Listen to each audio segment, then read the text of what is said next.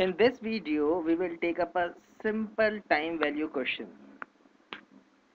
In our question, we have invested 1000 rupees at 12% per annum.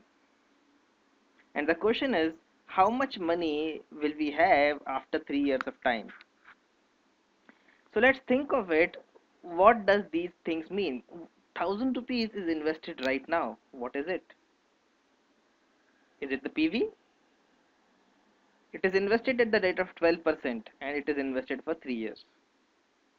Before solving it, we will convert this question into a timeline.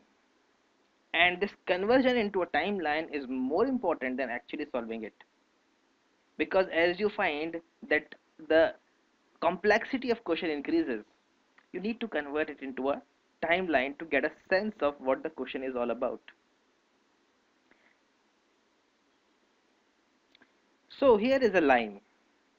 Now we have been told that the money is invested for 3 years. So let's mark that on our timeline.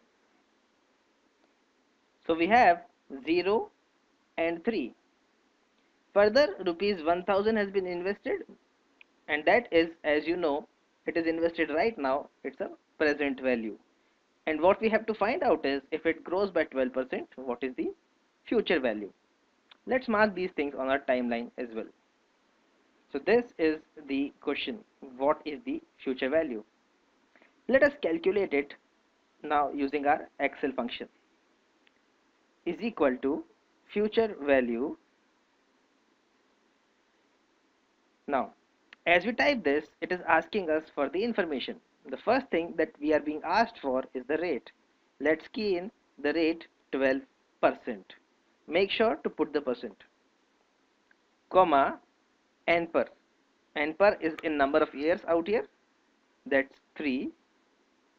PMT, we do not have any regular payment, so that's 0. You could leave it blank as well, but make sure to put another comma in that case. Present value is something being invested right now. That's minus 1000. Type makes sense only with a PMT. Without PMT, type is sort of irrelevant. So let's leave it out and click enter. This is your answer. So your 1000 rupees invested at 12% per annum after 3 years will become 1404.93 or approximately 1405.